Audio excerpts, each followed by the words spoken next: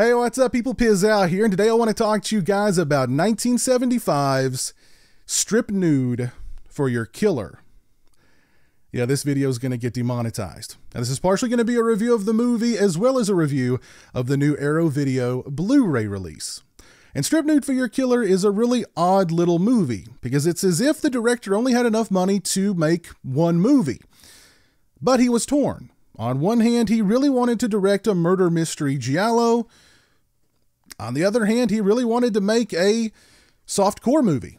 So he said, screw it, I'm going to cross-pollinate both genres, and Strip Nude for Your Killer was born. However, unfortunately, the murder mystery giallo aspects of the film are only halfway realized. The softcore elements of the film aren't all that arousing. So you've really just got, and I apologize for using this phrase, a half-cocked, softcore murder mystery giallo. And the plot for the movie could not be any more self-explanatory based on the title of the film. You've got a bunch of women, they get naked, and they get dead courtesy of a killer wearing a black biker outfit and a biker's helmet. At the center of all this nudity and murder is a super sleazy photographer who sleeps with all of his models, and he thinks it's really funny to choke women.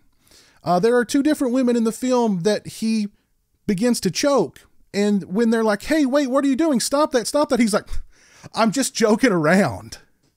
And he is supposed to be the protagonist. So really, there are no likable characters in this entire movie. And as a matter of fact, most of the characters in the movie are completely interchangeable because it's like new Dead Model 1, new Dead Model 2, new Dead Model 3.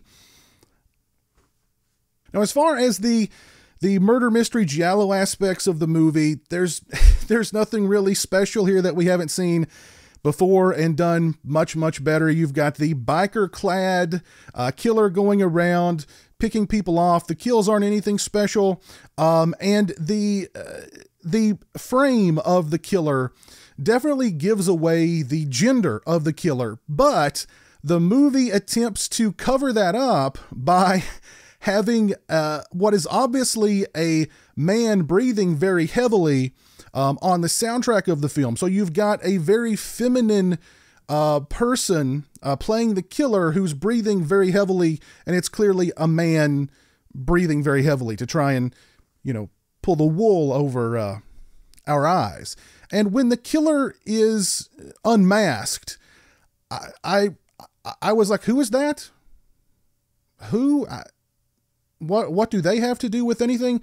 And then when you see what the killer's motivations are, the protagonist in the film, it just makes him an even worse person than he already is. It's odd because the lead in the movie is honestly the most despicable character in the movie.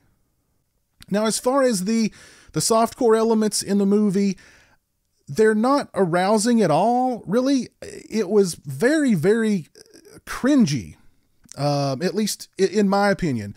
There's one sequence in the film, and it's as if it was taken straight from a Harvey Weinstein Me Too testimonial, in which you have a character, a man who is, picture him, he's about 5'5", 275. He spends most of this sequence in just a pair of tighty-whitey underwear, a huge pair of tighty-whitey underwear that look like a diaper. He looks like he's running around in a diaper. So he brings this beautiful woman back to his home, basically drags her into his home. And when he realizes that he can't forcibly have his way with her, that she is stronger physically than he is, he resorts to begging and pleading in the most pathetic display that I've ever seen in movies. And it only gets more pathetic because finally the woman's like, okay, let's do the deed. Let's get this over with. And literally it ends before it gets started for this guy. He's then crying for his mother because he can't perform. The lady finally leaves. He continues to walk around his house in just the tidy-whitey undies that look like a diaper. He goes into his bedroom and pulls out from a drawer a blow-up doll. And he says, "Oh, baby, you're the only one that could do it for me." To the blow-up doll, and starts to blow up the blow-up doll, because the blow-up doll is the only woman that can do it for him. Now, the movie is definitely cheesy. There's a lot of... the acting is off here and there. The dubbing is definitely off here and there. There's some... I'm sure there's a lot of stuff that's lost in translation. There's a sequence in which our despicable protagonist, he comes home to this absolutely beautiful woman who greets him with just hugs and kisses, and she's all over him. And then she's like, "Hey, come look at this." And he's like, "Well, you can't just do that and run off and leave me. It's going to hurt my corpuscles." What? Now, I definitely can't recommend Strip Nude for Your Killer unless you are a Giallo purist and you have to watch every Giallo movie that was ever made. But even then, I think you're probably going to be let down by Strip Nude for Your Killer.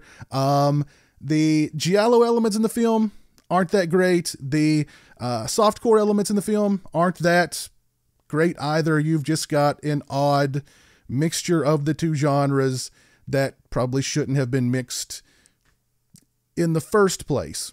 As for the Blu-ray release for the film, I can't tell you anything about the presentation or the packaging. Arrow sent me a check disc for the purposes of this review. As far as the picture quality and sound quality are concerned, I'd give the picture quality a solid 4 out of 5. The movie looks really good. As far as the audio quality, I'd give it probably a 4.5 out of 5. The movie sounded very good. As far as the extras are concerned, first up, we have Sex and Death with a Smile. It's 23 minutes and 2 seconds in length. It's a new video essay by author and critic Kat Ellinger on giallo and sex comedy icon Edwig Fenech. Ms. Ellinger discusses Miss Fenech's impact on the giallo and sex comedy genres in Italy during the 60s and 70s. Very interesting essay here from Miss Ellinger. Next up, we have A Good Man for the Murders. It's 14 minutes and 32 seconds in length. It's a newly edited archival interview with actor Nino Castelnuovo. Mr. Castelnuovo discusses his career in film and working with such directors as Lucio Fulci, whom he calls incredibly smart and as fierce as they come. He discusses Strip Nude for Your Killer and how the director would only do a couple of takes of each scene, and that kind of shows, and much more. Very nice interview with Mr. Castelnuovo. Next up, we have The Blonde Salamander. It's 18 minutes and 30 seconds in length. It's a newly recorded interview with actress Irva Scherer. Ms. Scherer discusses working as a model and in theater before being cast in her first film. She discusses her sequence with the guy in the big diaper in Strip Nude for Your Killer, and discusses how he smelled a little ripe while they were shooting that sequence. God bless her. God bless her. Ms. Scherer describes the director of Strip Nude for Your Killer as very elusive and not very personable while making the film. Very nice interview with Ms. Scherer. Next up, we have The Art of Helping. It's 44 minutes and 18 seconds in length. It's a newly recorded interview with assistant director Daniele Sangiori. Mr. Sangiori discusses his career as an assistant director and the movie business in Milan during the 1970s. He discusses the making of Strip Nude being very stressful, particularly for the actresses, and much more. Next, we have Jack of All Trades. It's 21 minutes and 50 seconds in length. It's a newly recorded interview with actor and production manager Tino Palinghi. Mr. Palinghi discusses how the producers of Strip Nude for Your Killer were lovingly referred to as the Lie Brothers. He tells several colorful stories from behind the scenes during the making of a Strip Nude for Your Killer, which is very interesting. Very, very nice, very entertaining interview with Mr. Palinghi. We get the Italian theatrical trailer, we get the English theatrical trailer, and we get an image gallery. We also get an audio commentary with David Flint, editor of Reprobate Press, and Adrian Smith, owner and editor of Horrorpedia.com and the author of Blood and Black Lace. I listened to about 25 minutes of the commentary for the film. Very interesting, very entertaining commentary. They talk a lot about giallo films of this era. They talk a lot about, Strip Nude for Your Killer and its softcore leanings. etc., etc. But very entertaining commentary, at least for the about 25 minutes that I listened to. This is a very nice Blu-ray release, 4-strip nude for your killer from Arrow Video. If you're a fan of the movie, you definitely want to look into picking up this Blu-ray and adding it to your collection. You've got some really nice extras. The picture quality and the sound quality are both very nice as well. I can't recommend the movie otherwise, though, but if you're a fan, you definitely want to look into picking up this Blu-ray. If you've seen Strip Nude for Your Killer, please let me know your thoughts on it down in the comments section below. If you like this video, please leave it a thumbs up. If you're not following me on social media, those links are in the description and also right around here. As always, thanks so much for watching. I really appreciate it. Take care, and until next time, peace. Join the $1 a month club and help support my channel on Patreon. Thank you to my current patrons, Kevin Smythe, Orc145626, B-Movie Mike, Robert Sobel, Turi Delamore, Stephen Flanagan, Lori Holt, Mitch Odell, Farron Sutton, Craig Farrand, Jeremiah Lambert, Grindhouse Grotto, Joseph Charlesworth, Chris Earls, Derek Jana, Demon Waffles, Simon Clark, Stone Gassman, Zachary Barton, Mr. Bibby86, James Welch, Eli Geisler, Jeff Overing, Alan Scott, Kyle McGuire, Jay the Stingray, Lauren Dixon, Travis Davis, Dave Barnes, Jonathan Lundy, Chris Parsons, Chris Gonzalez, Trenton Bowser, and Jason Brattenbach.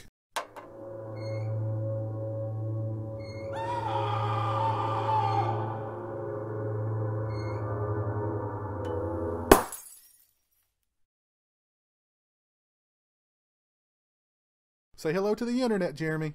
Hello to the internet.